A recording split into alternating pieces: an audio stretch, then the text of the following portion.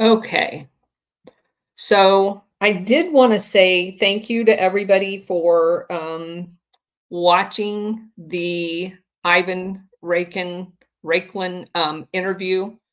It was the all-time best show of any Rumble that we've ever done. That was truly amazing. Um, and I just really, really appreciate all of the support from everyone.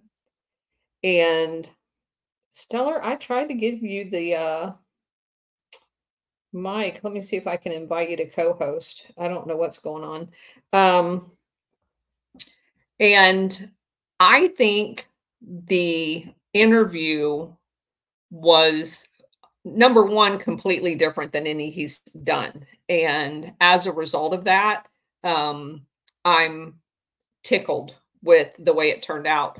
Number two, I do think, and I had a phone call from someone I really respect immediately after the interview that said, so my purpose in doing the interview, because obviously we don't have a big audience, but it dovetails into what we talk about every day. But I wanted to look at him and what he's doing in relation to Operation Gladio.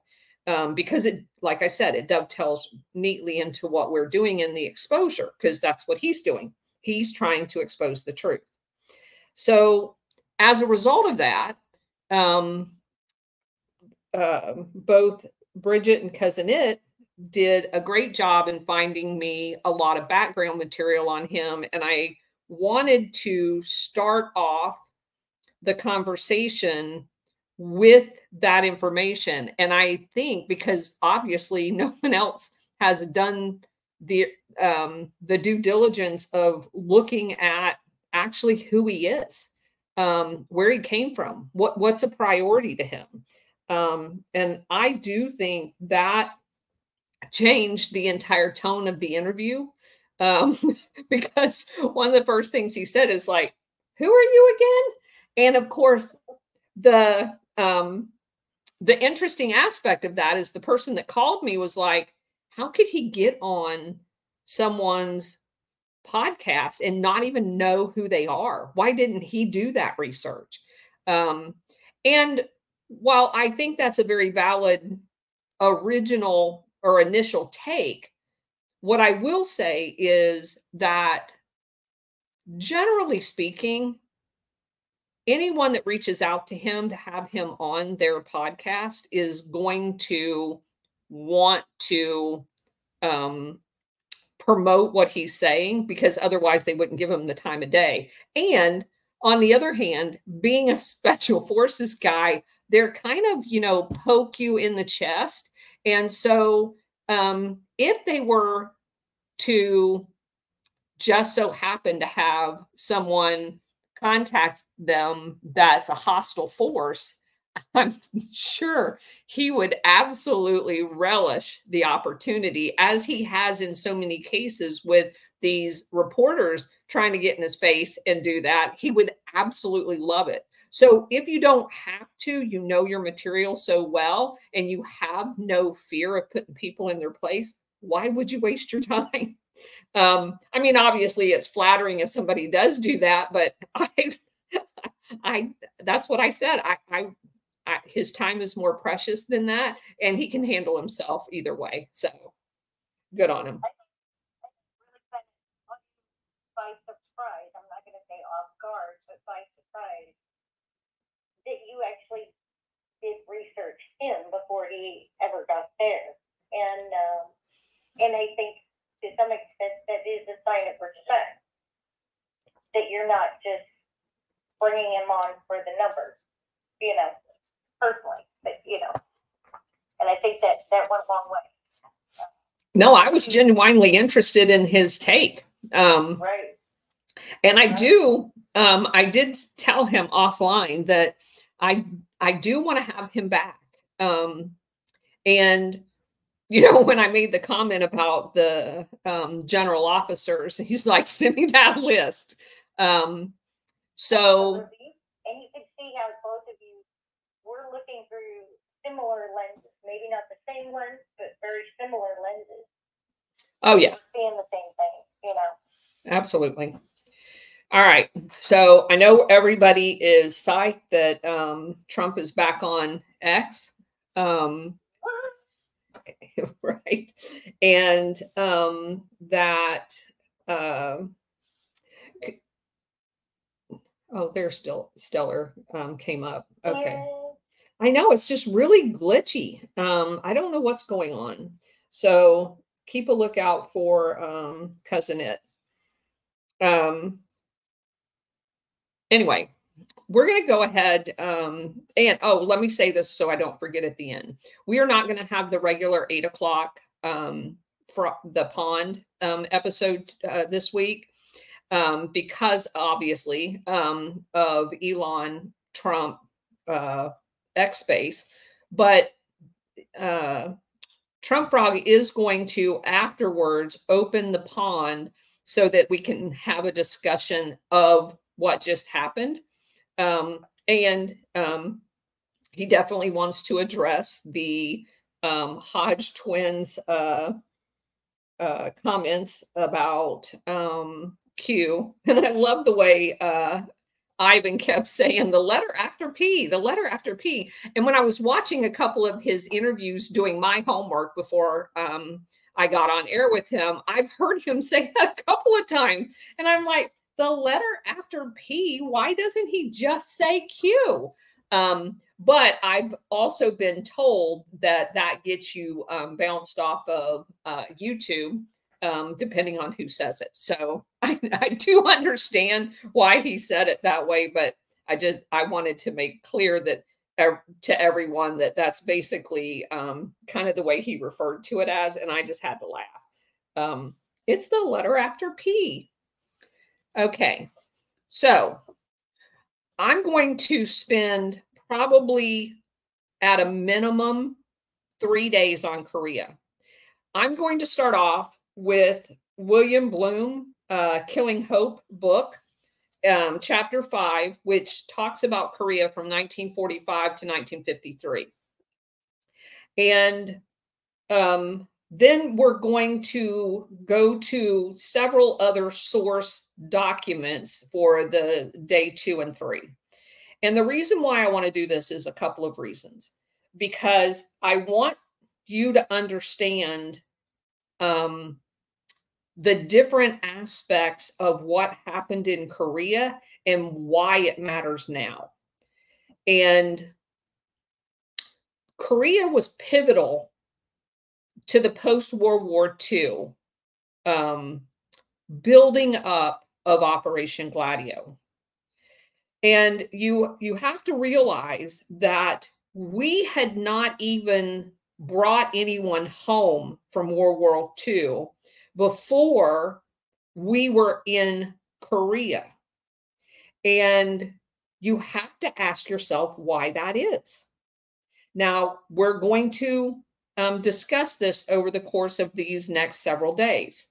It is quite obvious that as they're getting the coalition together to set up NATO, and as they're getting the apparatuses together for the UN, the IMF, the World Bank, and all of these global international syndicate apparatuses, they could not allow the world to demobilize. They couldn't. So there had to be some skirmish, some war, some false flag. There had to be some reason to keep all of the wheels of global warfare turning. And I want you guys to understand that, because if you don't understand that core principle, you're not going to understand why Korea is important.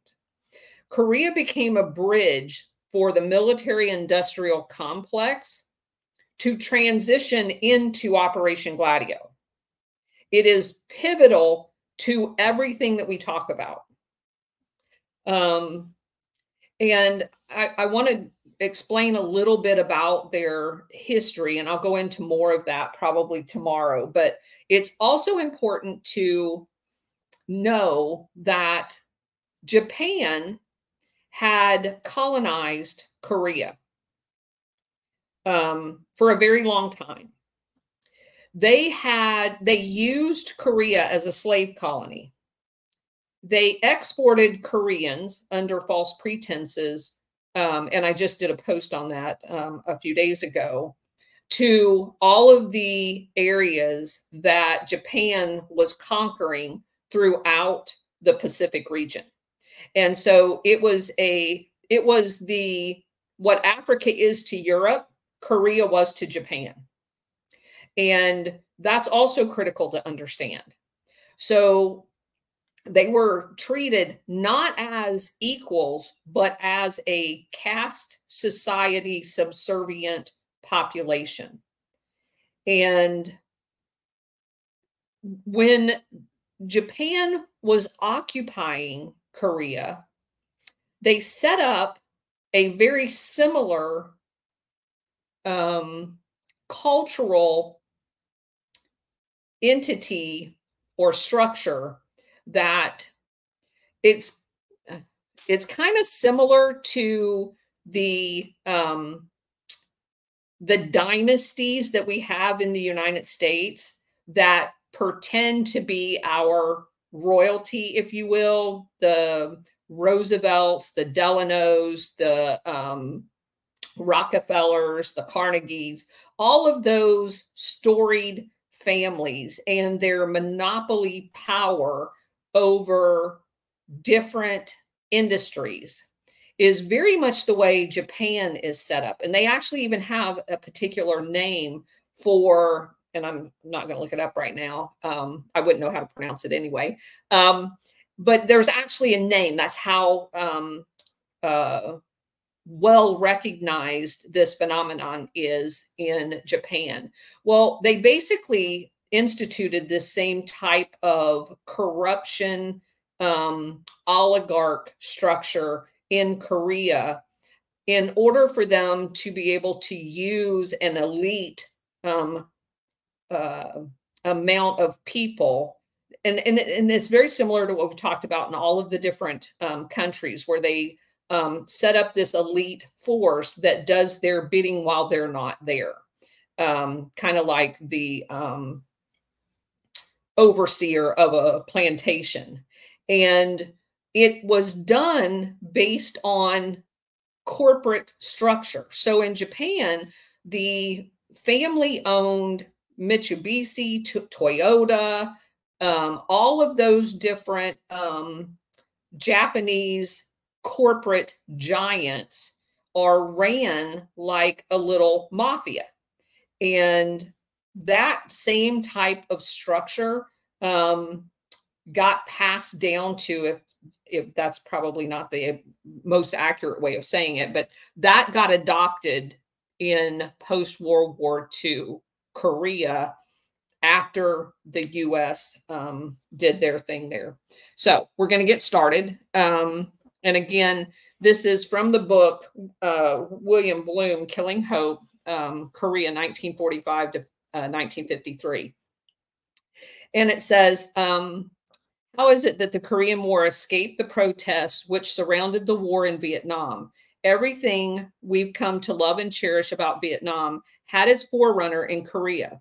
The support of the corrupt tyranny, the atrocities, the napalm, the mass slaughter of civilians, the cities, the villages laid to waste, the calculated management of the news, the sabotage of peace talks. But the American people were convinced that the war in Korea was an unambiguous case of one country invading another without provocation, a case of the bad guys attacking the good guys who were being saved by the even better guys. None of the historical, political, or moral uncertainty that was the dilemma in Vietnam. The Korean War was seen to have begun in a specific manner, i.e., North Korea attacked South Korea in the early morning of 25 June 1950. While Vietnam, no one seemed to know how it all began or when or why. and there was little in the way of accusations about American imperialism in Korea. The US, after all, was fighting as part of a UN army. What was there to protest about? And of course, there was McCarthyism, so prevalent in the 1950s, which further served to inhibit protest because you didn't want to be seen as a communist sympathizer. There were, in fact, rather different interpretations to be made of what the war was all about, how it was being conducted, even how it began. But these quickly succumbed to the trash bin of history. Shortly after the close of World War II, the Soviet Union and the United States occupied Korea in order to expel the defeated Japanese. A demarcation line between the area that Russia was going to, and keep in mind, Russia and the US are allies. They're in it together. So they had agreed that the Soviet Union was going to take a particular area and the US was going to take another area, just like we did in Germany, just like we did in France. There were, and that's what we did in Northern Iraq. There were 5 different countries represented up there, and the US was the overall lead command. That is a normal way of doing this. Okay. And the goal was to get the deep-seated Japanese out of Korea that had been there for decades. A demarcation line between Russia and American forces was set up along the 38th parallel. And that wasn't like a hostile zone. Again, we were allies at the time. The creation of this line in no way had anything to do with establishing 2 separate countries. It just had to do with combatant command authority and who was going to police what area in order to expel the common enemy of the Japanese. Both powers insisted that the unification of North and South was the principal desired goal. However, they also desired to see this carried out in their own way. Although both Moscow and Washington and their hand-picked Korean leaders were not always displeased about the division of the country on the grounds that half of a country was better than none, officials and citizens on both sides continued to genuinely call for unification on a regular basis. So what happens is, like in the aftermath of World War II, in these areas, which we did with the Kurds in northern Iraq, you basically appoint a local governor. And we'll just use that term. That's not what they call them, but it's unique in every area. So that there is a civilian chain of command in these occupied areas, which are supposed to be temporarily occupied. And that is just to get the country up and running from having kicked out the invaders. And so you will go in and you will find someone that is among, maybe the previous ruling elite or a royal family or something like that that had been kicked out of the country will come back. And that's who we talk to and work through in our respective areas. Now, generally what happens is in like what we were doing in Germany is those people coordinate among themselves to establish a central government. But no one in the US actually wanted that to happen. That Korea was still one country with unification still the goal at the time of the war began, was underscored by the chief US delegate in the UN, Warren Austin, in a statement that he made. Here's the quote: "The artificial barrier which is divided, that has divided North and South Korea has no basis for existence, either in law or reason. Neither the United Nations, its Commission on Korea, nor the Republic of Korea," which meant the South part, "recognizes such a line. Now the North Koreans, by armed attack upon the Republic of Korea have denied the reality of any such line. Now, that's the US's take at the UN. The two sides had been clashing along the parallel for several years. What happened on that fateful day in June could thus be regarded as no more than an escalation of an ongoing civil war. The North Korean government had claimed that in 1949 alone, the South Korean army or police perpetrated 2,617 armed incursions into the north to carry out murder, kidnapping, pillage, and arson for the purpose of causing social disorder and unrest, as well as to increase the combat capability of themselves. At times, stated the Pyongyang government, thousands of soldiers were involved in a single battle with many casualties resulting. And I'm going to stop right here because I want to point out something too. In another article we're going to go into tomorrow, it talks about the distinct differences between the North and South Korean areas. Back in the early 1900s, not unlike the early 1900s of America, the north part of Korea was very industrialized and very citified. The south part of Korea was very rural and very agricultural. And there was a distinct difference in the people and their lifestyles. And that was before the Japanese ever showed up. A State Department official, Ambassador at Large Philip Jessup, speaking in April of 1950, said this, quote, "There is constant fighting between the South Korean army and bands that infiltrate the country from the north. There are very real battles involving perhaps 1,000 or 2,000 men.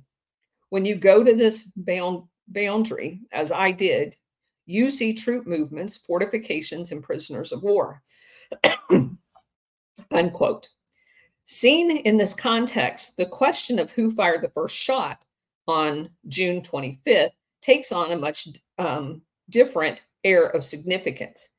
As it is, the North Korean versions of events is that their invasion was provoked by 2 days of bombardment by the South on the 23rd and the 24th, followed by a surprise South Korean attack across the border on the 25th in the western town of Haeju and other places. Announcement of the southern attack was broadcast all over the North radio later in the morning of the 25th. Contrary to general belief at the time, no UN group, neither the UN Military Observer Group in the field nor the UN Commission on Korea in Seoul, witnessed or claimed to have witnessed the outbreak of hostilities. The observer group's field trip along the parallel ended on the 23rd of June. So, in other words, as soon as the South understood that the UN were going back out of that area, they began launching attacks into the North.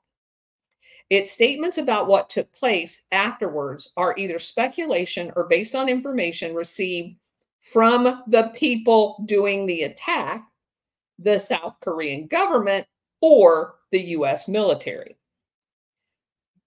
Early in the morning of the 26th, the South Korean Office of Public Information announced that Southern forces had indeed captured the North Korea town of Haeju. That's spelled Haeju. The announcement stated that the attack had occurred the same morning, but an American military status report as of the nightfall of the 25th notes that all southern territory west of the Himjin River had been lost to a depth of at least 3 miles inside the border, except in the area of Haeju's counterattack. In either case, such a military victory on the part of the South forces is extremely difficult to reconcile with the official Western account maintained to this day that has the North Korean army sweeping into the South in a devastating surprise attack taking control of everything that lay before it, forcing the South Koreans to evacuate. Subsequently, the South Korean government denied that its capture of Haeju had actually taken place, blaming the original announcement apparently on an exaggerated military officer. Yeah, we captured it. No, we didn't. One historian says the allegedly incorrect announcement was an error due to poor communication, plus an attempt to stiffen South Koreans' resistance by claiming a victory. Whatever actually lay behind the announcement, it is evident that very little reliance, if any, can be placed upon the statements made by the South Korean government concerning what actually started the war. There were, in fact, reports in the Western press of an attack on Haeju, which made no mention of the South Korean government's announcement, and which appeared to be independent confirmations that the event actually happened. The London Daily Herald stated that, quote, American military observers said that the South forces had made a successful relieving counterattack near the West Coast, penetrated 5 miles into the Northern Territory, and seized the town of Haeju, unquote. This was echoed in the Guardian of London, and the same day, quote, American officials confirmed that the Southern troops had captured Haeju, unquote. Similarly, the New York Herald Tribune reported also on the 26th that South Korean troops drove across the 38th parallel, which forms the frontier, to capture the manufacturing town of Haeju, just north of the line. The Republican forces captured quantities of equipment. None of the accounts specified just when the attack took place precisely. On the 25th, American writer John Gunther was in Japan preparing his biography of General MacArthur. As he recounts in the book, he was playing tourist in the town of Nikko with 2 important members of the American occupation when one of those was called unexpectedly to the telephone. He came back and whispered, a big story has broken. The South Koreans have attacked North Korea. That's a quote. That evening, Gunther and his party returned to Tokyo, where several officers met us at the station to tell us correctly and with much amplification what had happened. There was no doubt whatsoever that North Korea was the aggressor, except for that's not what was actually on the telephone call.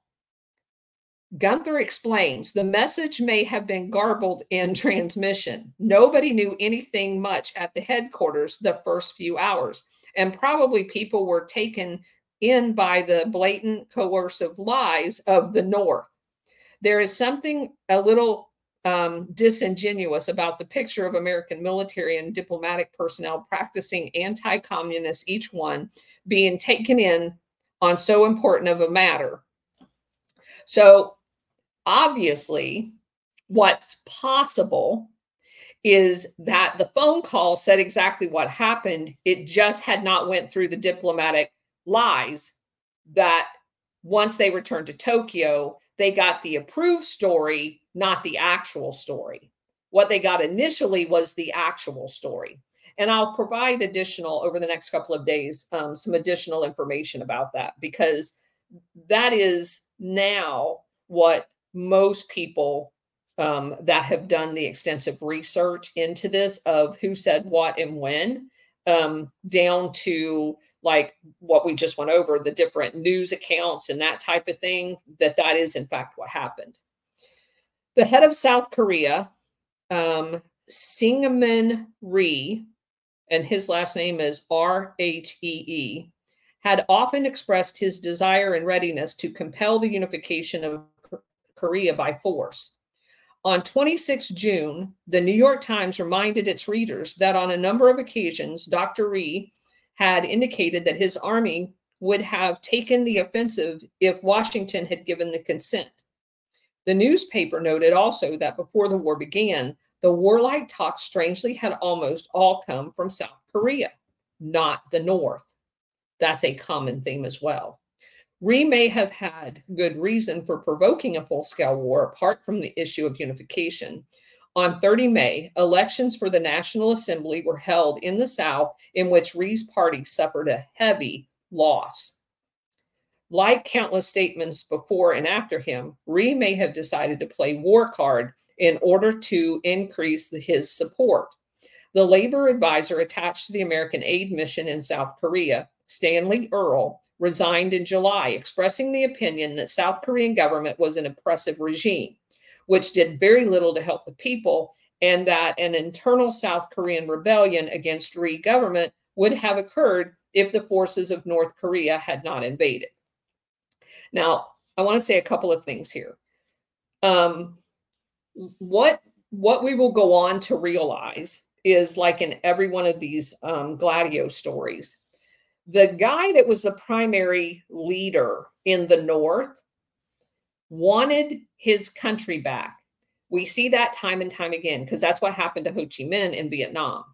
They didn't want an occupying force. They didn't want the U.S. to be there forever. They didn't want handouts. They wanted their country back.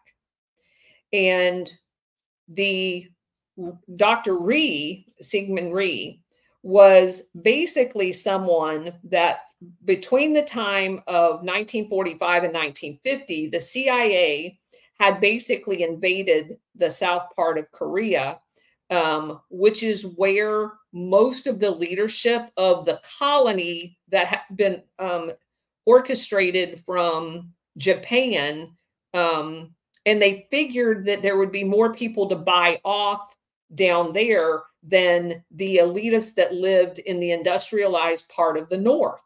So and this is exactly what they did in Cambodia, by the way.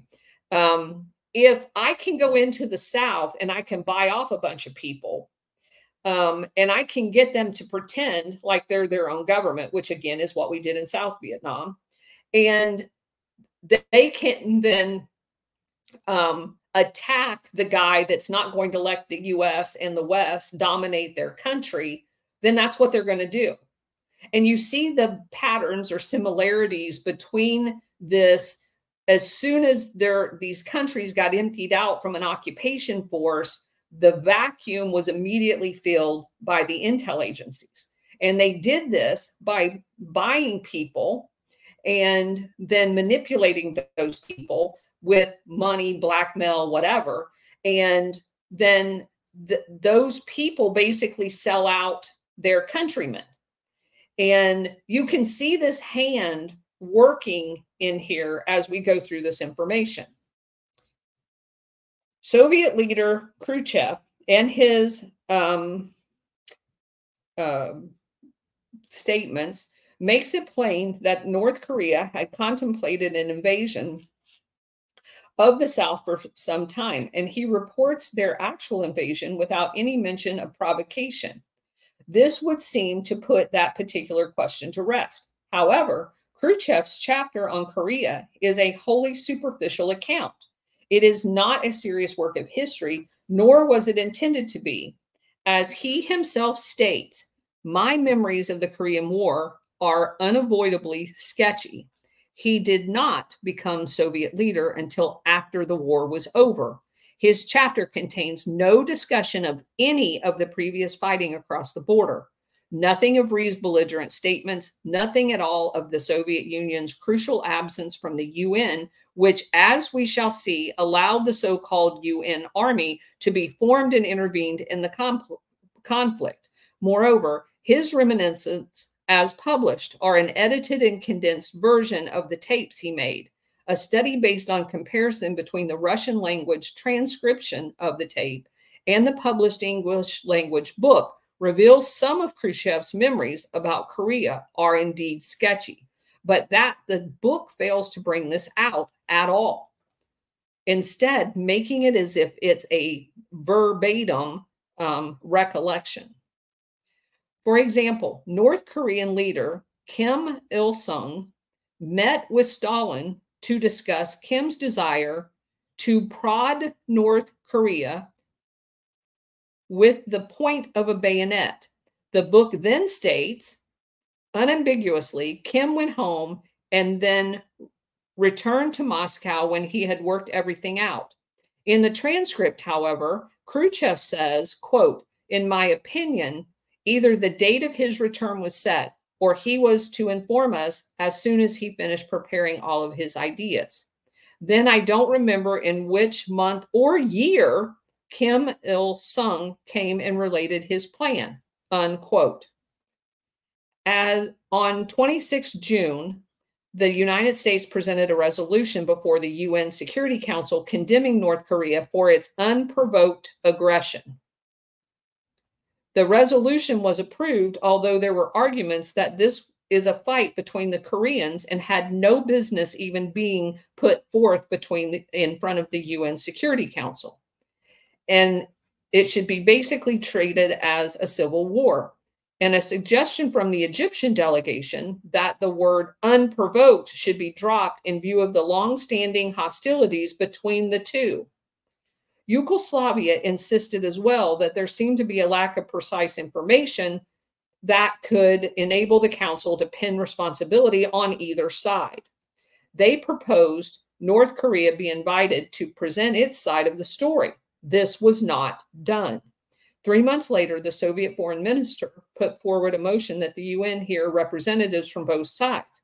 This, too, was voted down by a margin of 46-6 because North Korea's quote-unquote aggression, and it was decided to extend an invitation only to the South Koreans, which, by the way, was already occupied by the CIA.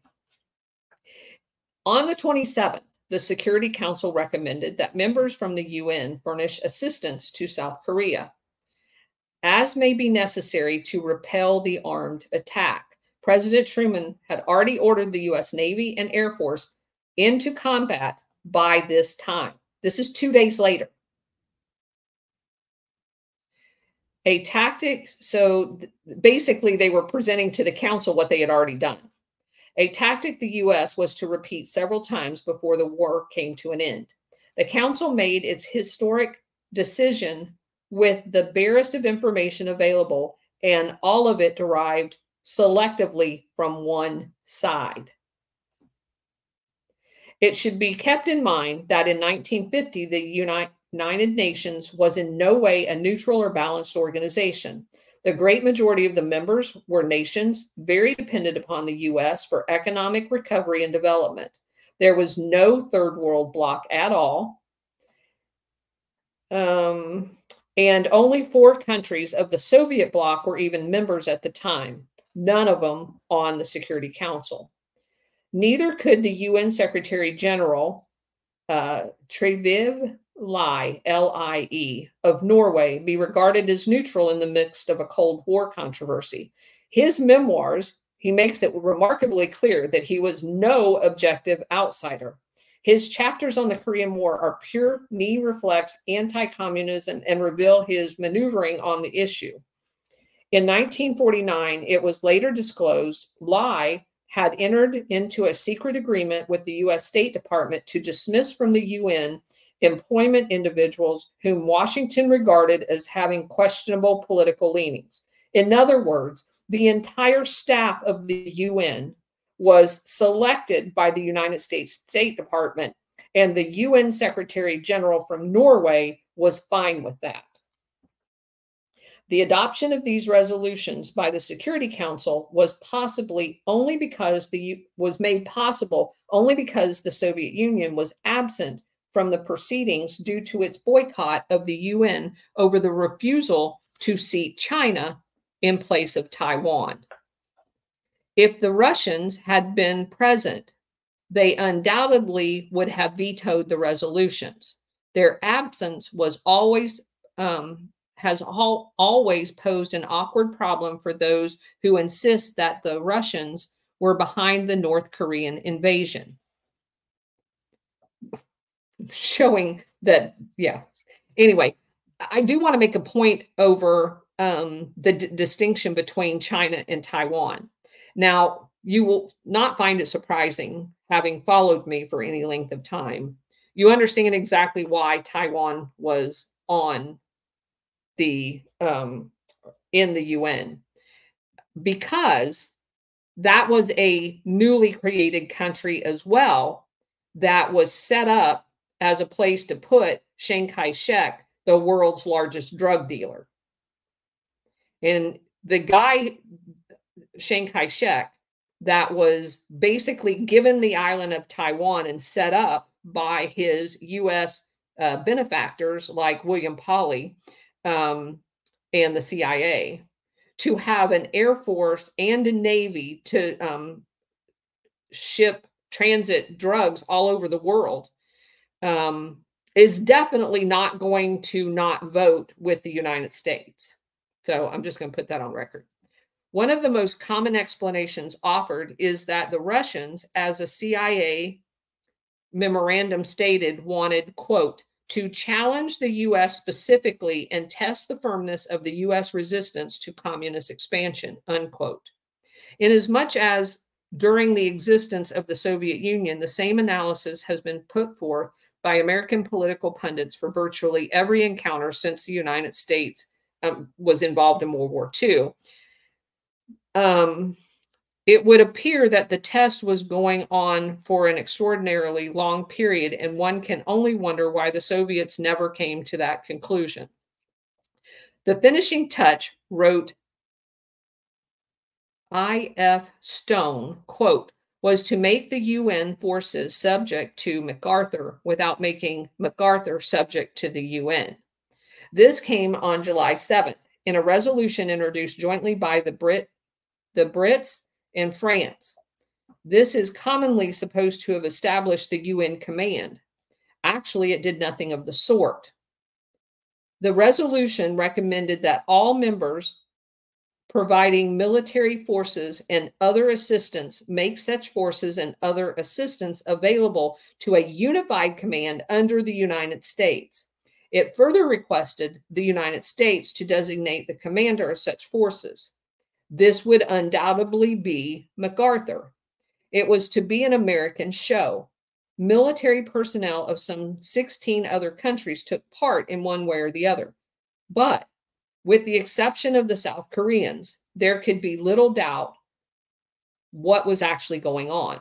Eisenhower later wrote in his memoirs that when he was considering U.S. military intervention in Vietnam in 1954, also as part of a quote-unquote coalition, he recognized that the of operation would fall on the U.S., but the quote token forces supplied by other nations, as in Korea, would lend real moral standing to a venture that otherwise would make it appear as a brutal example of imperialism, unquote.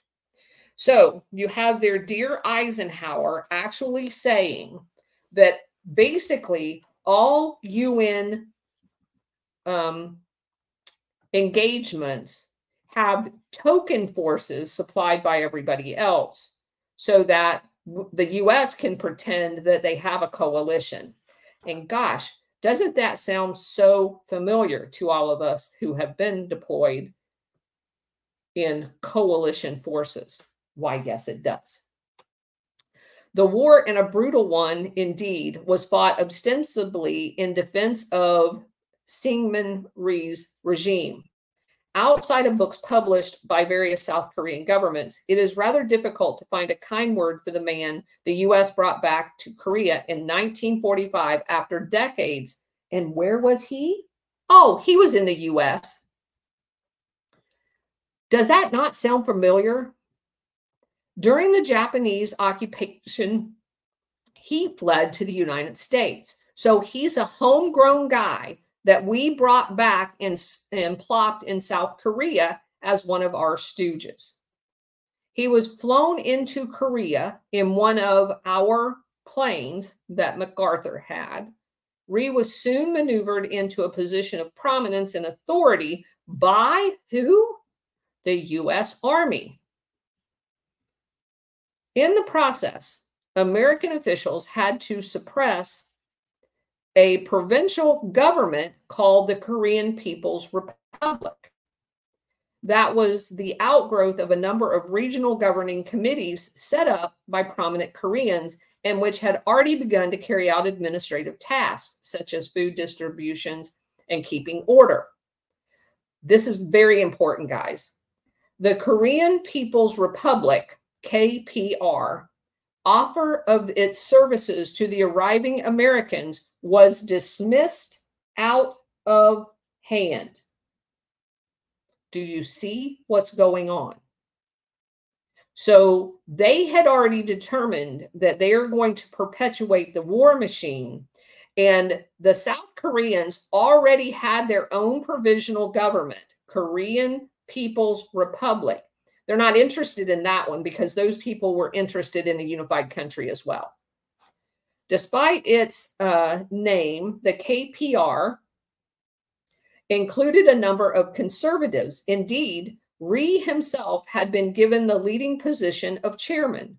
Rhee and the other conservatives, most of whom were still abroad when chosen, perhaps did not welcome the honor because the KPR, on balance, was probably too independent, as it was for the higher echelons of the Army Command, the U.S. Army Command.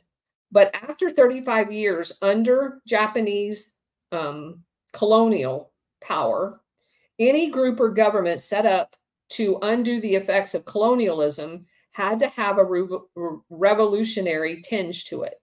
It was the conservatives in Korea who had collaborated with the Japanese.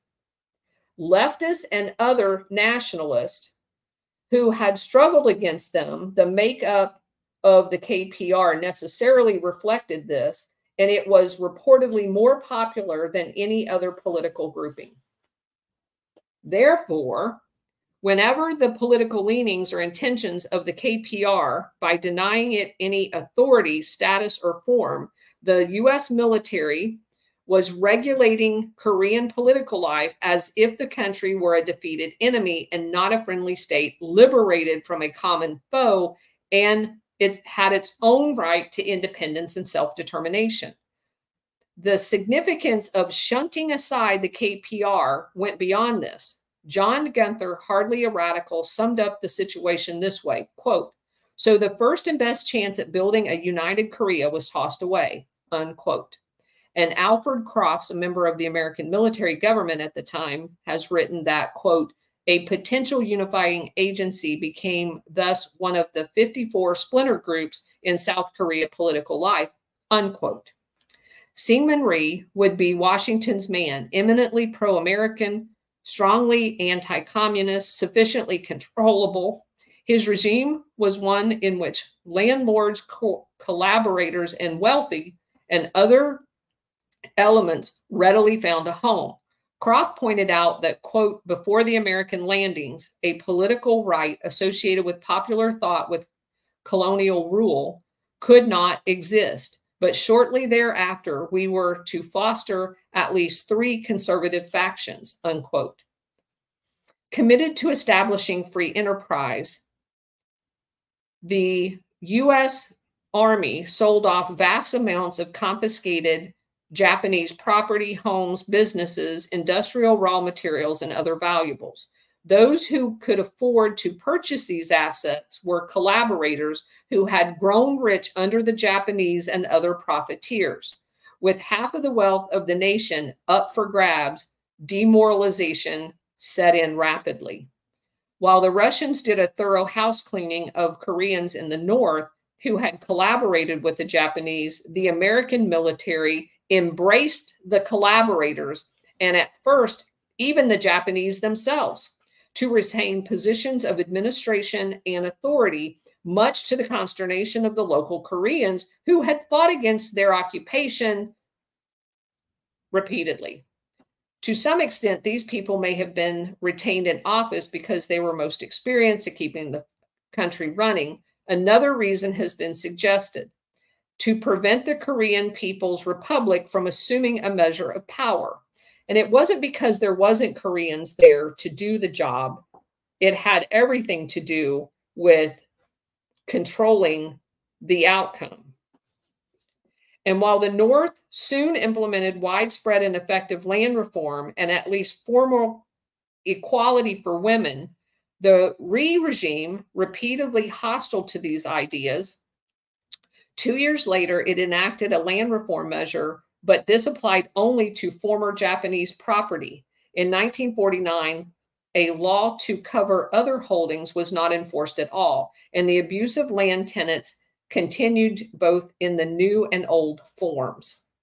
Public resentment against the U.S. and the Rhee administration was aroused because of these policies, as well as because of the suppression of the KPR and some very questionable elections, like really questionable. So reluctant was Rhee to allow an honest election that by early 1950 he had become enough of an embarrassment to the U.S. for Washington to threaten to cut off his aid if he failed to do what they wanted and also improve the state of civil liberties, like the appearance of them. Apparently, because of this pressure, elections were held May 30th. And the Rhee government was decisively repudiated. The resentment was manifested in the form of frequent rebellions, including some guerrilla warfare in the hills, from 1946 to the beginning of the war. And even during the war, the rebellions were dismissed by the government as quote unquote communist inspired and repressed accordingly. Gunther says, quote, "It can be safely said that in the eyes of the Hodge, which is the commander of the U.S. forces in Korea, and Rhee, particularly at the beginning, almost any Korean not an extremist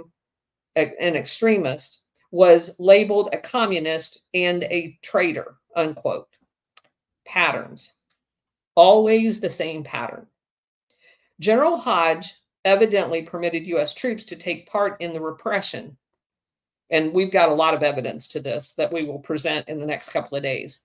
Mark Gain, a correspondent in Korea for the Chicago Sun, wrote that American soldiers fired on crowds, conducted mass arrests, combed the hills for suspects, and organized posses of Korean resistance. Constable and police for mass raids. Gain related that one of Hodge's political advisors assured him that Rhee was not a fascist. He was 2 centuries before fascism, a pure Bourbon. Describing the government's anti-guerrilla campaign in 1948, pro-Western political scientist Jean Kajing of Marquette University has written, quote, "In these campaigns, the civil liberties of countless persons were often ignored. Frequently, hapless villagers suspected of aiding a guerrilla was similarly executed," unquote. Now, guys, this is exactly what we saw in Colombia, Chile, Uruguay, Paraguay, all of South America, all of Latin America. This is the foundation, which is why it's so important. A year later, when the Committee of the National Assembly launched an investigation into of the collaborators, Rhee had his police raid the assembly. 22 people were arrested, of whom 16 were later found to have been basically beat. They had broken ribs, fractured skulls, broken eardrums. They had literally been almost beat to death. And this was to investigate why people were dying in these villages. So it tells you who was doing it, because Rhee is the one that launched the attack on the investigators. At the time of the outbreak of the war in June 1950, there were an estimated 14,000 political prisoners, not in North Korea, in South Korea. Even during the height of the war, in February 1951, there was a Nok-Ang, is spelled K-O-C-H''Ang incident, again involving suspicion of aiding guerrillas, in which about 600 men and women, young and old, were herded into a narrow village and mowed down by the South Korean army. This is their own people they massacred.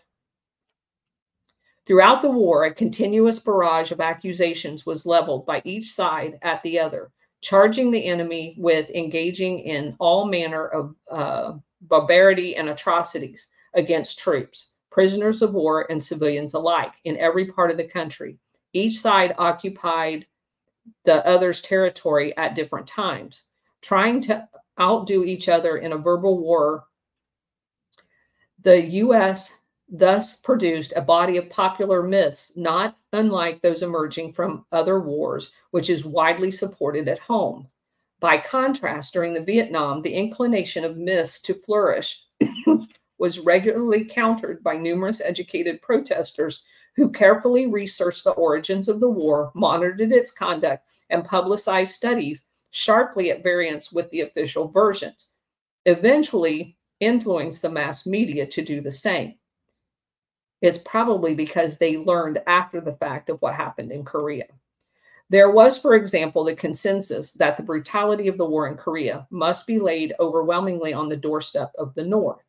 The Kachang incident mentioned above may be relevant in providing some counterbalance to this belief.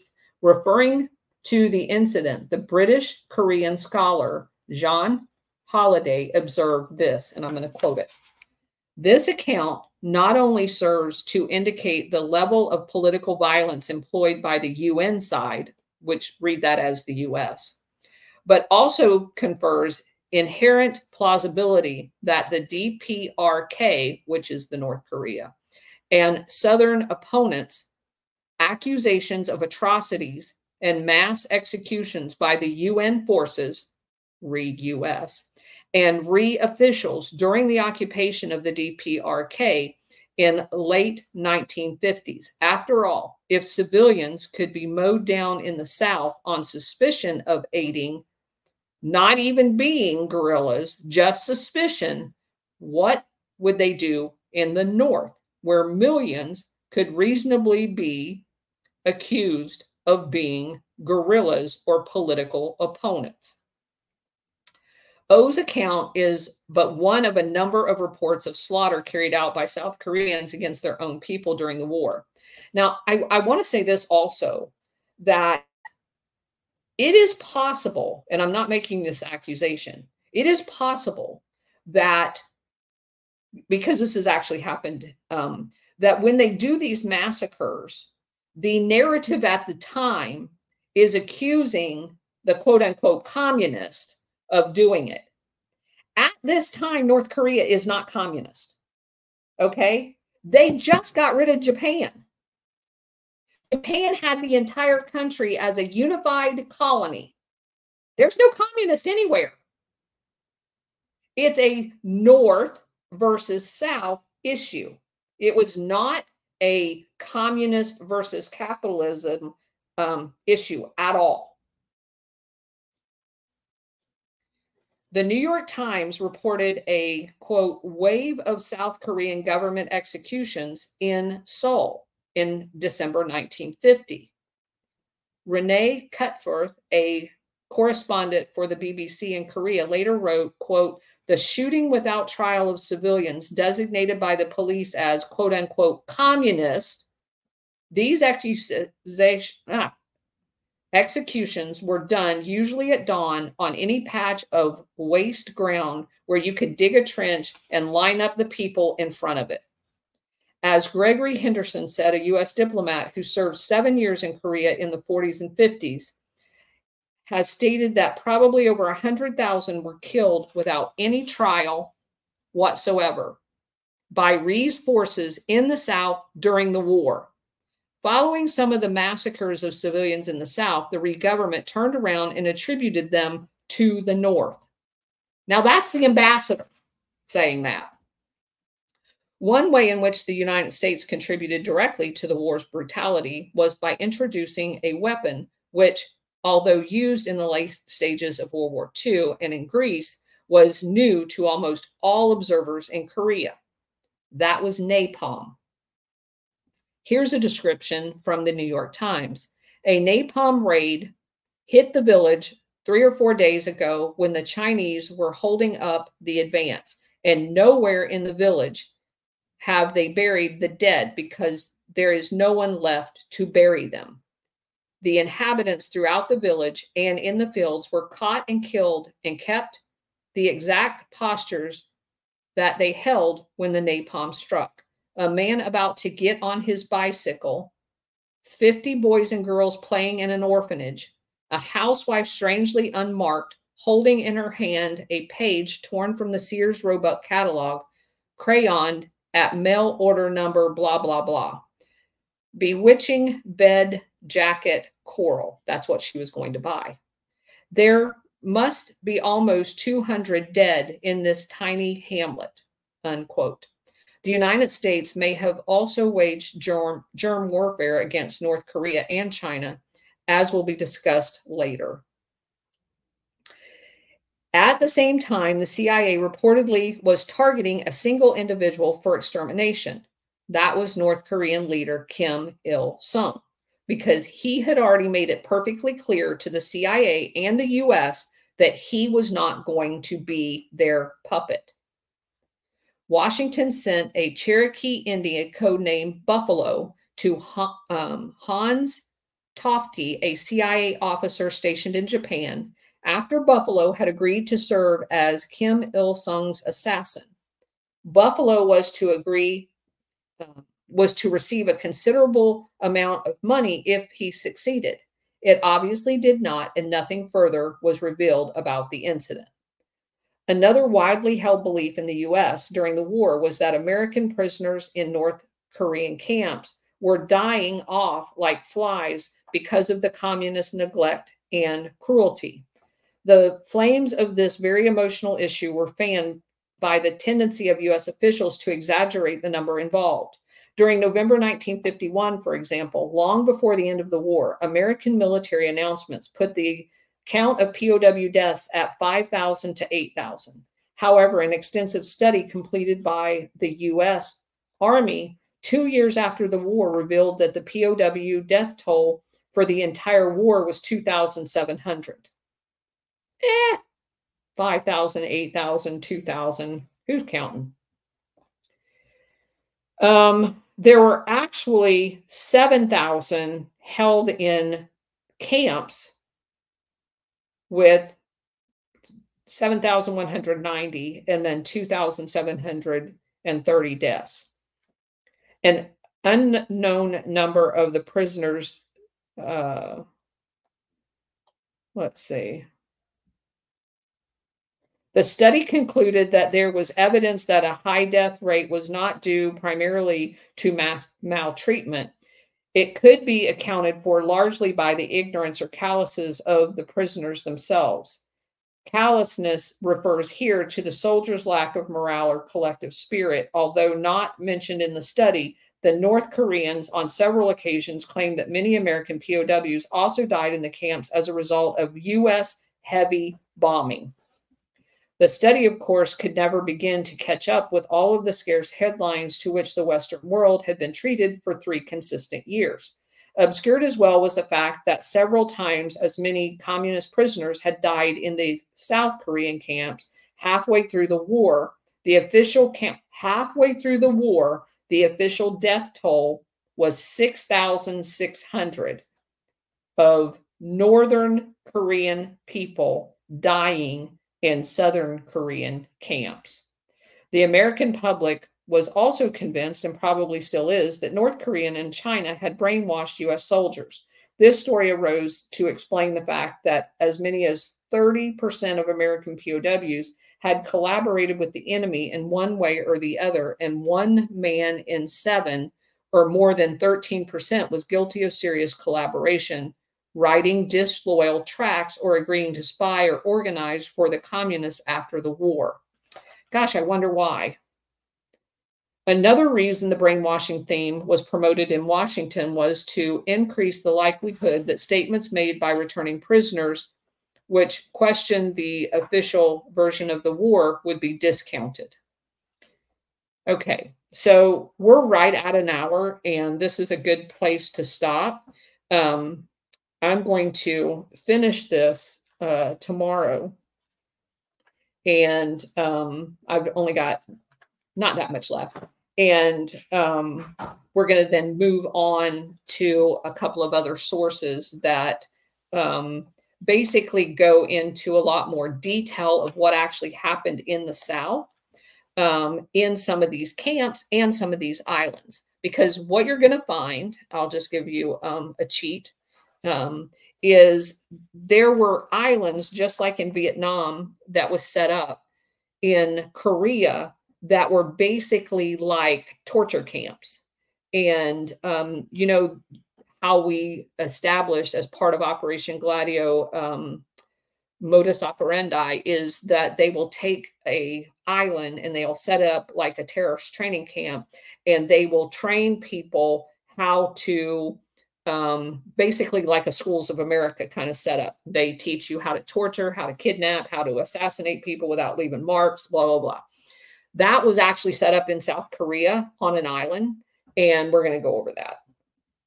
So that's what I've got for today. We're going to go ahead and take, oh, there's Cousin It. Let me bring her up. Boy, the napalm history is just horrific. That's the only way I can, you know, and of course, in the process of what you're reporting on and reading on, I'm bringing up a lot of historical articles. And, you know, guys, retweet them, look at them, read them. It expands what we're already talking about. And some of them, you know, you may want to pass over. You've got to read stuff because it truly is horrific what napalm does. And they intentionally stockpiled it to use in Korea. From what I've been reading, it looks like it was something we more or less figured out how to use, and we refined our technique in Korea and Vietnam. That's a true statement. AMC, go ahead. I want to add, Judy, it's important to think of Korea not as, at the time, as not as North and South Korea, because that wasn't really a thing to post-war. And to add insult to injury in the battles of war is that the religious custom in the outer villages was to bury the dead and the elders on a hill, almost in an upset position to overlook and protect the villages about. So to add insult to injury, these burial grounds and stuff where they have done this sort of thing was not only an attack on the living Koreans that were there, but also on their proposed eternity within their religious beliefs. So it was a twofold slap in the face, and it was almost reminiscent of the operations post-war with Germany, where Germany got factioned in the north or east and west, and once they break down the other faction into Western thinking, then they want to tear down the wall and bring them together because now they're on our side. It's unbelievable when you realize how repetitive the same tactics use. It's patterns, and that, thank you, AMC, for pointing that out, because you're absolutely right. And one of the articles that I read when we were gathering information on Korea talks about the cultural significance of the burials. So thank you for bringing that up. And that is very true. This would be the heresy of mowing people down, and it would be like, you know, spitting on someone's grave, to just pile these people in like dogs or cattle into an open grave and then bury them was culturally I mean, like of the highest sin that you could commit in the Korean culture. So absolutely. Jeff, go ahead. That's the same thing that they did to the pirates on the Barbary Coast by soaking the bullets in pig blood to kill the pirates at Tripoli. That was the same principle. It just seems like I was meant the RICO statute. This to me seems like the largest case of RICO ever recorded in history, from the start, years before Korea, but all the way up through now. It seems like it's just the Black Syndicate. It's a huge RICO racket. It's terrible. Well, and what's interesting about this is because you can see that because of the kicking out of Japan across the entire country of Korea, what the West wanted to do was basically backfill Japan. They wanted to colonize Korea. They wanted to do it across the entire country. They wanted to own all of the infrastructure. They wanted to own all of the IT, like ITT, that company that owns the telephone companies. They wanted the railroads. They wanted all of that wealth. And if they had to pay off a few Koreans to have them as the fronts for their companies, that's all fine and good. But they wanted the entire country. And they figured out that with the insistence of the Soviet Union not allowing the US to have the entire country as a geographical region for the pushing out of Japan, that was kind of hit number one. So, okay, well, we'll share jurisdiction, but we're going to set up the South so that we can ultimately take over the North. But that was not without them trying to sweet talk the North and actually try to convince him, which we do have some material on that, to come along with them like they got in the South.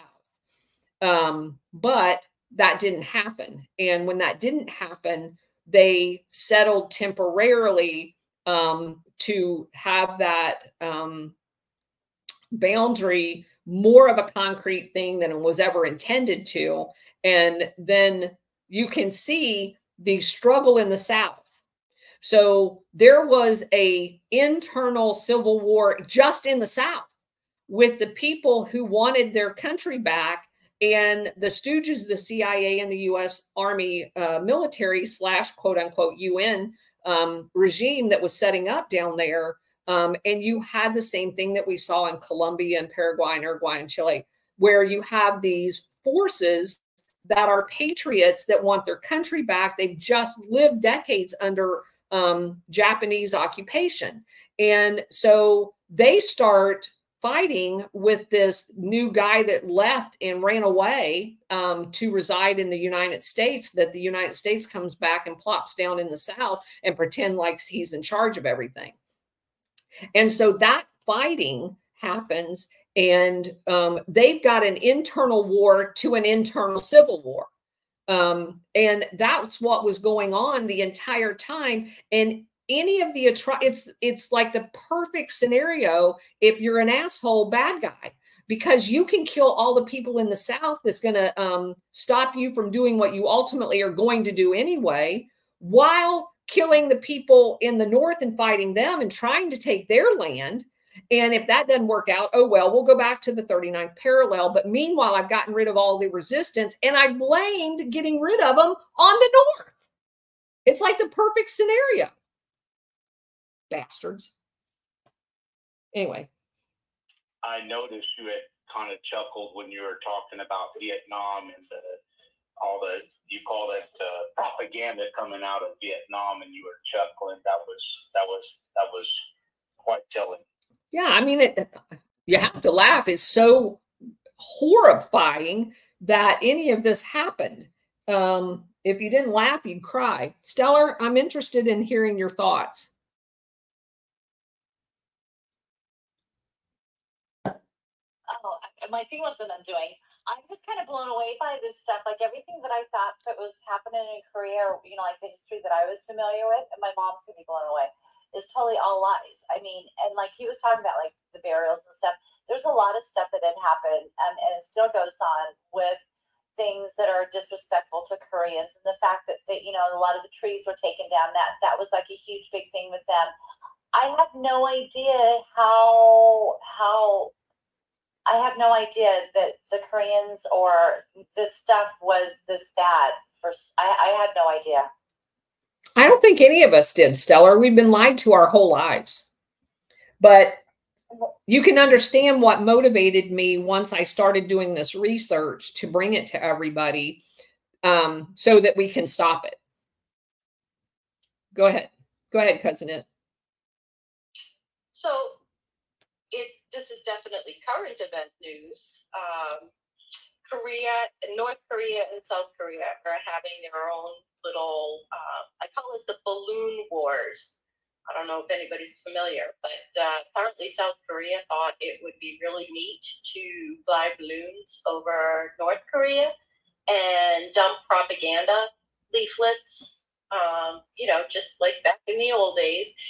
And North Korea has responded by flying balloons over South Korea filled with shit and garbage. Yep, and dumping it.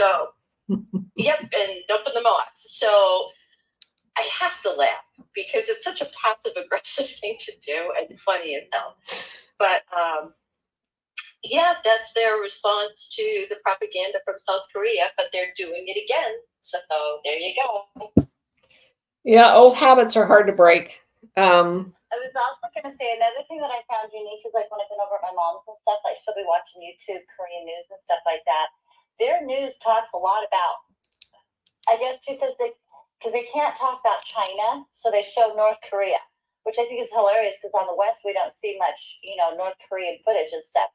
And in, you know, on their Korean stuff or whatever she found that she listens to, they'll show a lot of footage in Korea, Northern Korea and stuff like that, like with the floodings or stuff like that. She'll be like, oh, it's happening in China, but they can't say it's in China, so they say it's North Korea. So I find that to be kind of interesting as well. That is very interesting. Actually, Stellar, I'm going to jump in on that. There actually is a lot of flooding going on in North Korea. Kim was in a boat and surveying the damage. So yeah, there actually is flooding going on there. Oh yeah, but there also is flooding in China as well. So yeah, I guess when they talk in Korean and stuff like that, that's what she was saying. She's like, they're showing the flooding in North Korea. She goes, but China's way, way worse. They can't broadcast that. But I guess she's finding out a lot of stuff that's over there. But again, any of this stuff, have no idea that it was a CIA playground. Everything apparently is their playground.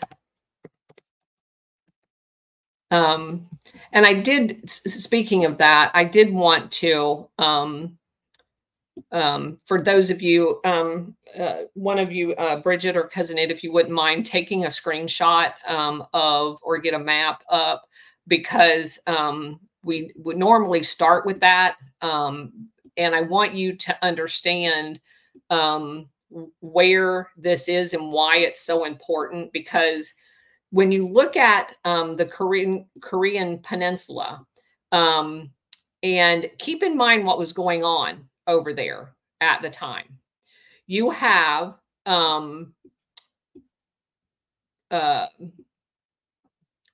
Tokyo, you have Japan, okay, and we're occupying Japan at the time, right? This post-World War II, MacArthur's there for like 5 years, and Korea is literally right across the water. I mean, like, take a boat, sail right over to South Korea, or to Korea in general, which is why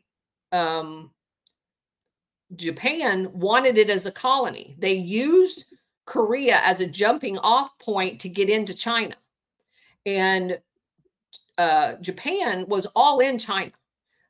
They were in northern China. They were in southern China. They were all over China during World War II. okay, and the lead up to World War II.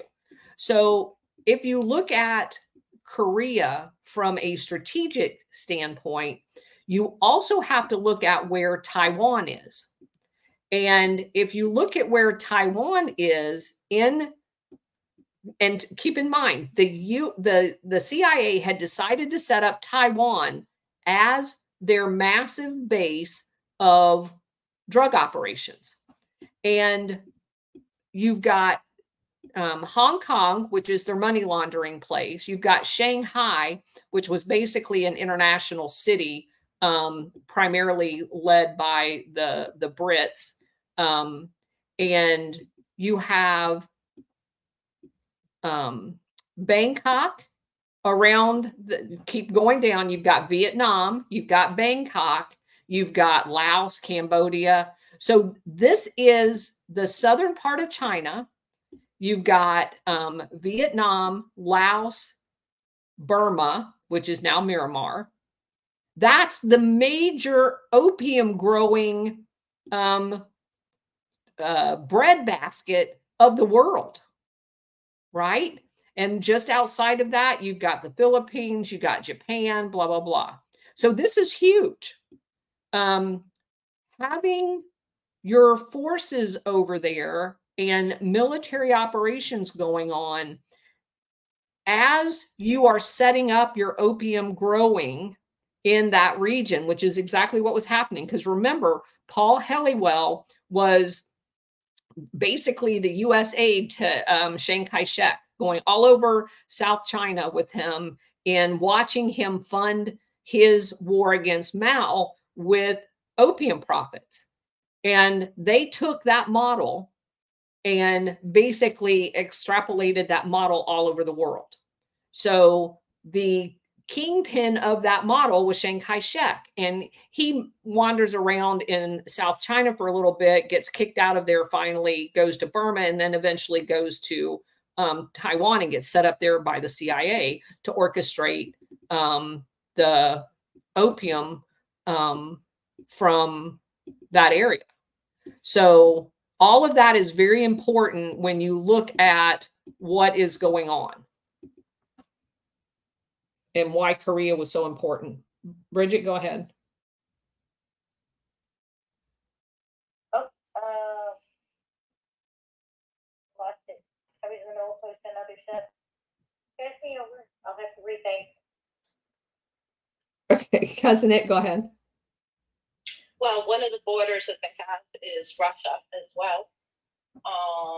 If y'all look at a map, they do border Russia, and that's important to know because Kim and Putin have been in talks with each other, and essentially North Korea is healing the wounds that they've had with China. I don't know if they'll ever get over Japan, but they are. I think Putin is actively working to try to build a bridge, literally and figuratively, into Russia from North Korea, and build a bridge figuratively with China to repair that animosity between the countries. And that actually is important because 90% of what's going on with those countries are as a direct result of our interference. Eventually, I mean, yes, did they have their own squabbles and spats and border fights and whatever? Yes, of course they did. But, that was we stoked those fires in order to get the direct trade going in that area and to create enemies and to loot these countries. Japan stole 90% of the jade coming out of Korea. And for those of you that don't know, jade is a very valuable commodity in Korea. They have a very distinct type of jade. I think we lost her. Let me bring her back up. I don't know what happened. She's connecting, Colonel. Yeah. Korean jade is very valuable. Yeah, I'm bringing her back up. Yeah, if you look, if you, yeah. And also, let's remember the Emerald Triangles were Michelin, the French colony. They colonized. Rubber is 75% of the reserve is there, I believe, right, Colonel? Oh, I don't know the exact number. Number one tire company in the world used to be Michelin. That's why they're there. Where did she go? I invited her back to speak. Yeah, I think she dropped completely out. What the hell? Yeah. All right, AMC, go ahead.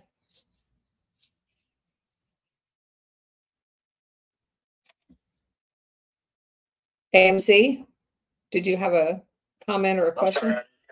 No, I was just gonna say, all right, so when I was in the Army, I was stationed in Korea the entire year, pretty much 97.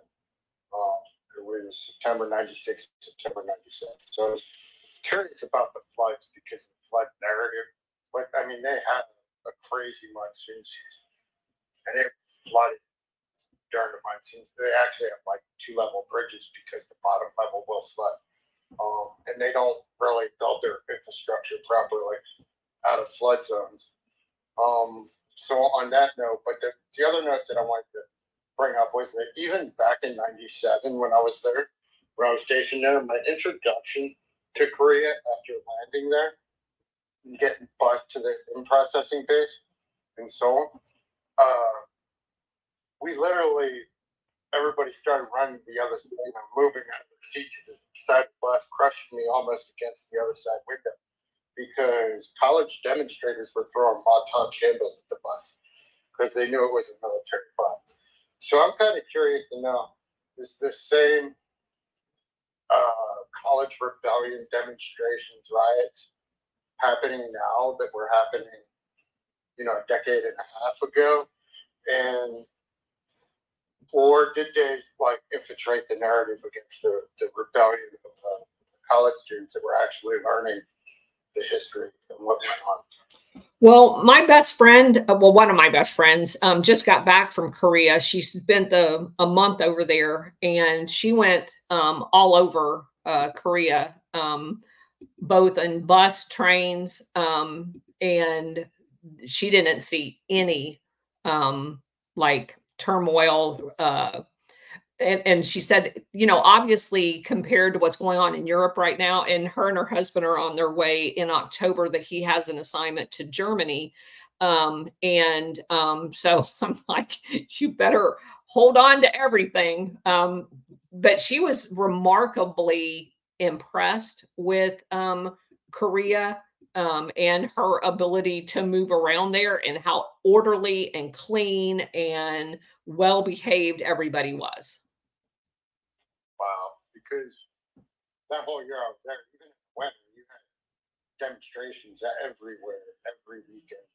And we'd have to actually reroute our convoy routes to go to the field or anything like that to get her to repass around known demonstration and riot police.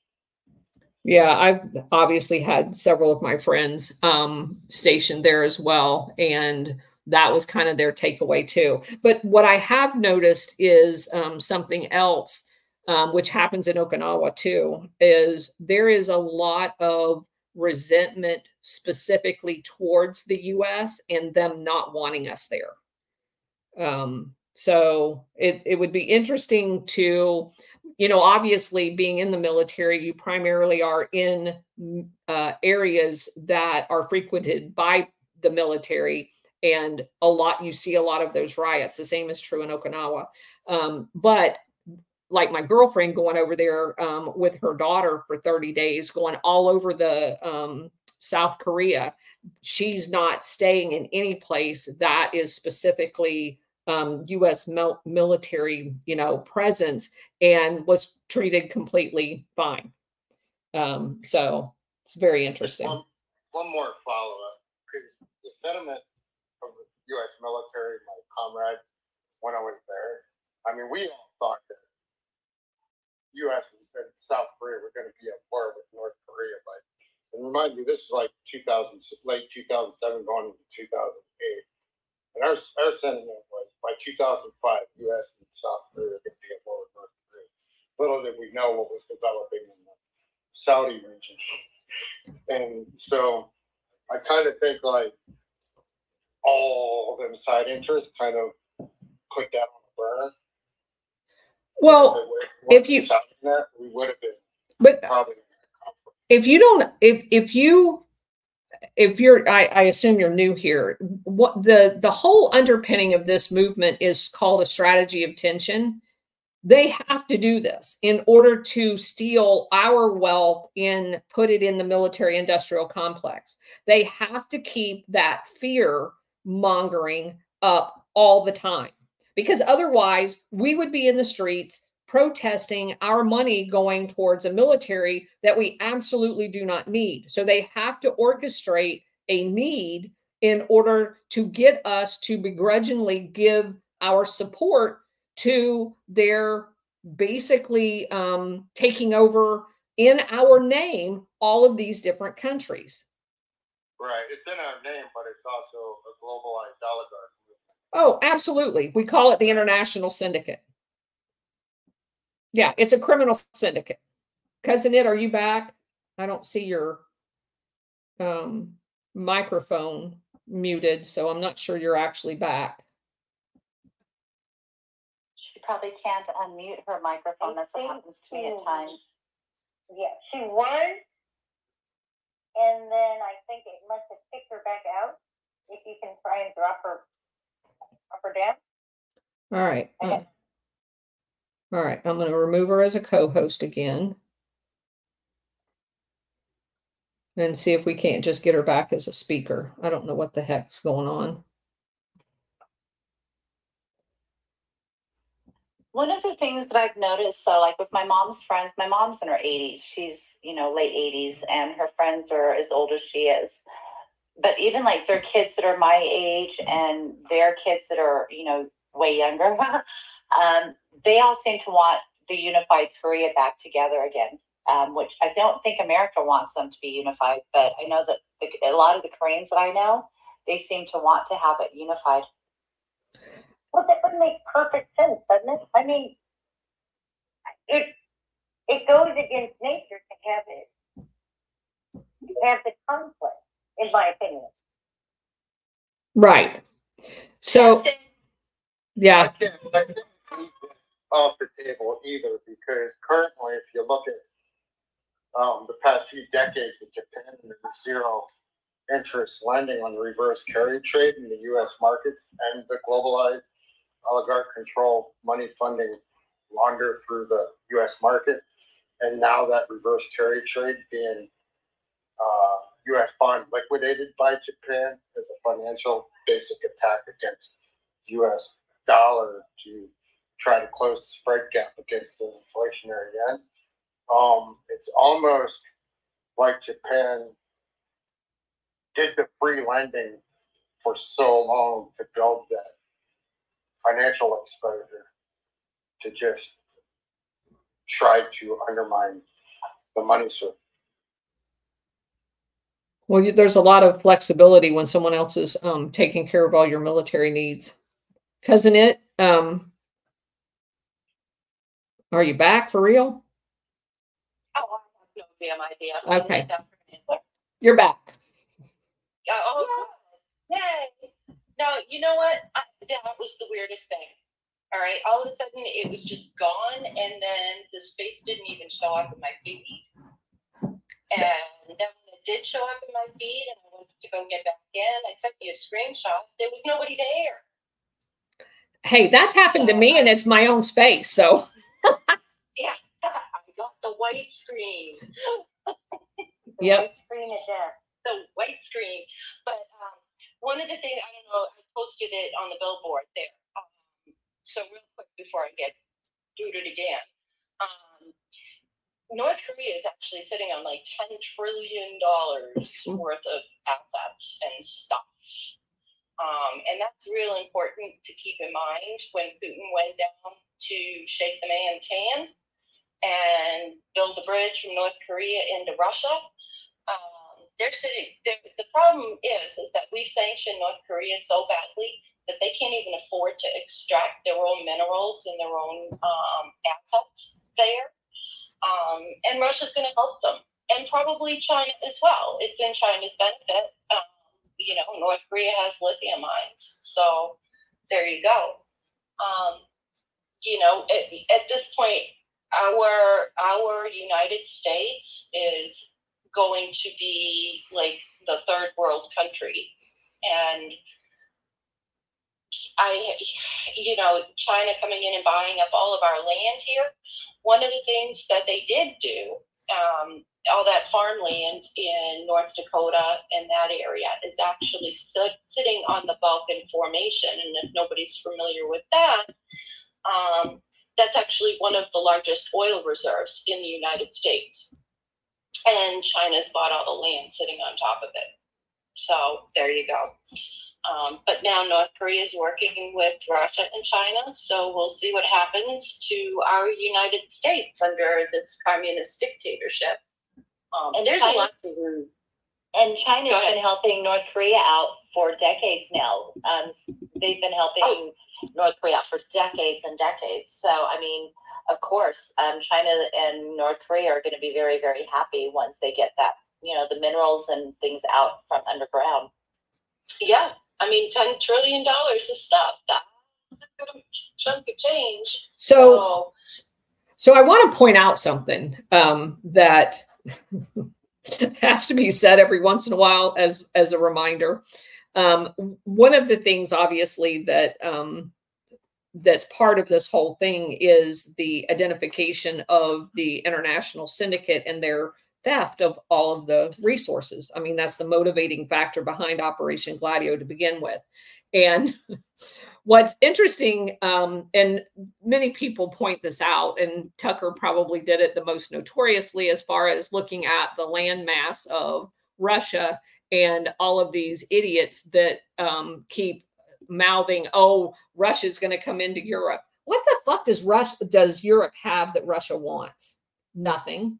If Russia was the aggressor that everyone says that they are, would they not be in Africa taking over all those countries? Would they not be in North Korea taking over that country? They certainly could militarily. Europe doesn't have shit. That's the reason why Europe took over Africa. They don't have crap. Nobody wants them. They're a hellhole. So as far as resources go, so I find it hysterical that they can perpetrate this, the most ridiculous garbage narrative, and everybody's goes like my Aunt Hazel, my dad's sister, used to have that dog that sat on her dashboard in her car, that little bobbling head dog that every time we went over a bump, the head nodded. And that's what people are these days. They don't even use their freaking brain. Russia does not want Europe. Europe doesn't have anything but a bunch of shitty protesters right now. And they don't have resources. There's lots of places that have resources. Europe's not one of them. Go ahead, Stellar. I was going to say, over the last 5 or 6 years, Russia's been helping some of these developing countries as well as China with their monetary system, and a lot of them are going into BRICS. So there's a lot of, like you said, the West or America, you know, even though we're the reserve currency at this point, which is being propped up, we're going to see a whole lot of hurt. And, yeah, because there's just, but okay, so you know how you're talking about the land that's been like purchased up? I know that they did that in Texas too, CCP and stuff, and they did that here in Vegas. I have a feeling that if they have to do with like, you know, those executive orders that Trump has, so say the CCP, we'll go with them. You know, we know that they're involved with human trafficking and all kinds of nefarious things too. I guess I'm just kind of thinking, you know, even though they have all these different reserves, say in the United States and different places and stuff like that, Texas, they're right along the border. There's like all kinds of land that they're buying up through there. I guess I'm kind of thinking that, you know, we'll get that back with the executive orders. Or am I just dreaming? No, I mean, the executive orders could certainly do that if they're found guilty of the types of things that are in those executive orders. So I I too feel like there's something else going on there. And of course, we've pointed out the irony of us protesting the purchase of our farmland by a foreigner when we've fought 10 and 15-year wars, guerrilla wars in Latin America because American companies had bought up all of their farmland and wouldn't give it back. And if a president tried to take the land back, even if they paid for it, they were murdered. So, yeah, the irony there is just like crazy over the top. And who knows but what that's not to point out that irony, that we have done that all over the world. And when it's done to us, we get butthurt about it. Well, in the 1800s, a lot of what the European influence was here too, is because I guess our Constitution made it so that they couldn't literally own the land, like have title to the land. So they did stuff also within the Constitution, but that's where the different those other families came into play when it came to like the land trust for like the railroads and the other types of different things too, which also was wrapped up. But when Daddy Bush was in and stuff, so there's a lot of shady shit going on. A lot of shady shit. AMC, what you got? And going back to your Japan, North Korea, BRICS, the oil coming off the oil dollar, it's important to remember that Japan doesn't have its own energy resources for supplying its energy needs. It imports it all. So there's that. Yeah, Japan's like Europe. They don't have a lot of natural resources, which of course is what supposedly drove their pre-World War II conquest of basically almost the entire Pacific, was stealing everybody's resources. So you had a lot of that shit going on. And interestingly enough, the one that was doing it in the Pacific, Japan, ends up on one side, and the one that was doing it in like Africa and other places ended up in the Allies camp, in Europe. And so I find that very interesting. It seems like they're all in on something and orchestrate wars when in fact there's very little difference between either side from that perspective. So anyway, all right. So that's our first day of Korea. Like I said, we're going to cover a whole bunch of other. Carrie, go ahead. Hi, I have a question, but I just wanted to say that Japan has absolutely no independence. Whatever they did with their interest rate was what they were told to do. That's my idea. And I wondered if you ever spent any time in Okinawa.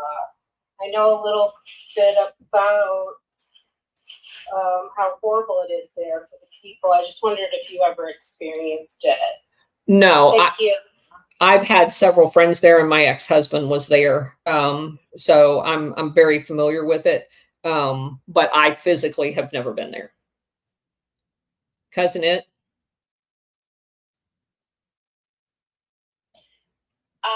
Yes, I just want to remind everybody tonight that following Elon and Trump's discussion here, I imagine it's going to be here and on Rumble. Yes. Their discussion is on Spaces. Okay. Oh, so not on Rumble either, just here. Okay. Well, I'm sure it'll be streamed over there by some people, but the actual encounter will be on Spaces. Okay. Well, I guess we'll have to keep an eye open for that, because there's a lot of our followers that are following exclusively on Rumble because they don't have any X accounts. Yeah, I'm sure somebody will live stream it over there. Right. So afterwards, everybody, Froggy is going to have a space, not a Gladio space, just a post game discussion, which I hope everybody is going to come join us over. and show some support. I know that he's got a few choice words for a couple of people out there and in Swaterland. Yeah, we mentioned that at the beginning. Thanks for the reminder. Yeah. Definitely the matchup with Elon and President Trump's going to be historic. And I did want to make sure you guys saw the one post that I made when there's the letter that EU put in scolding Elon for having Trump on. And I hold on a second. Jericho. Yeah.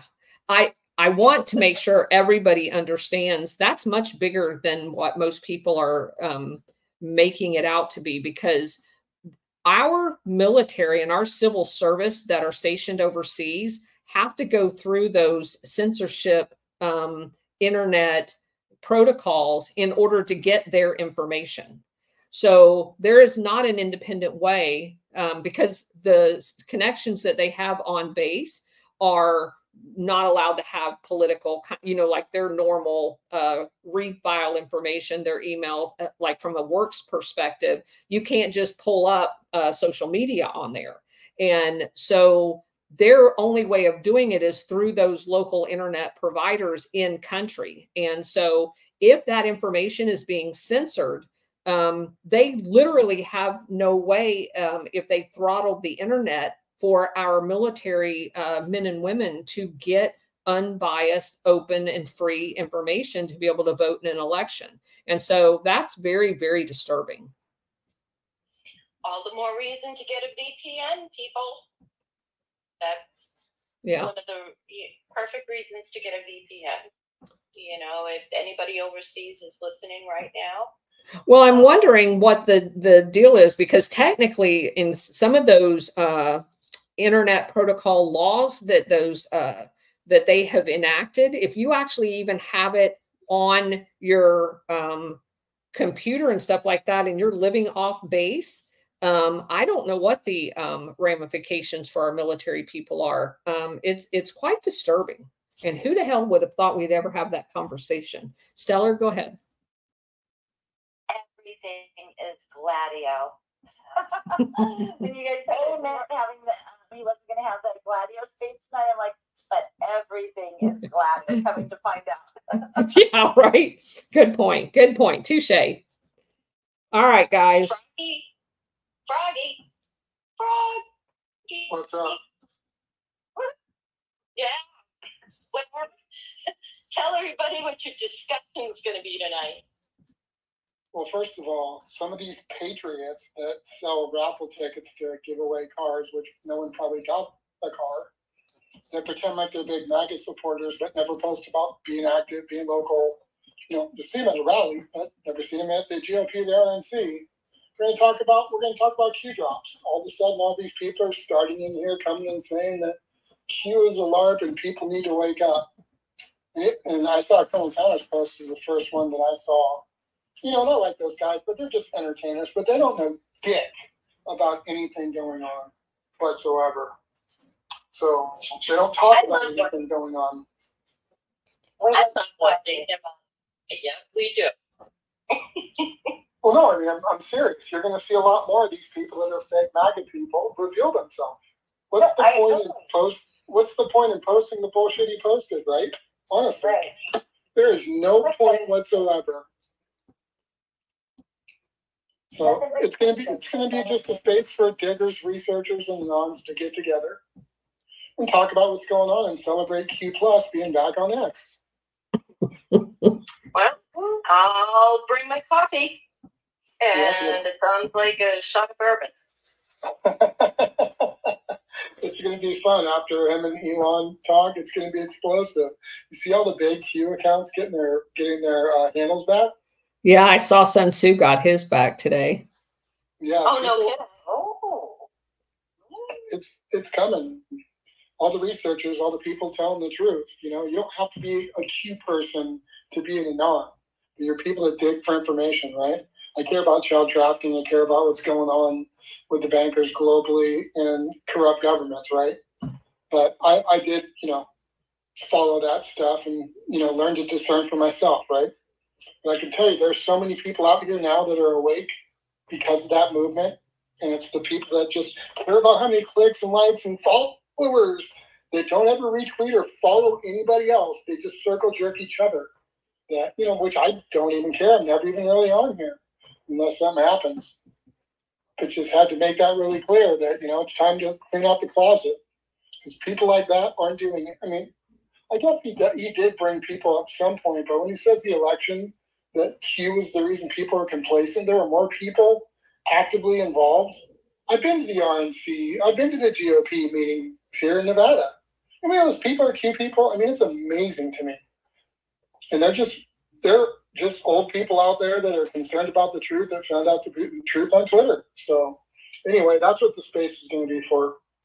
Just going to be a big part, a celebration. And, don't even name any names. I look forward to it. It should be a lot of fun. It was spur of the moment based off all that bullshit that was happening. Alrighty. All right. I guess I'm going to go have something to eat before the big event. And hopefully spaces will be operating correctly. Because it certainly didn't for me today. You don't have a proof speech, though. All right. Well, no, I don't think they want me to talk there. All right. Tonight, everyone, please watch that Trump Elon thing tonight. I think there'll be some exposure. Absolutely. The reason he'd be on there. And then tune in to the pawn afterwards. Yeah, that'd be great. Anyone's welcome. If you want to learn some stuff and you want some proofs, it can be fun to listen. All right. See you guys tomorrow, 4:00. Thanks for being here. Yeah, thank you, Colonel. Much love to you and your team. You too.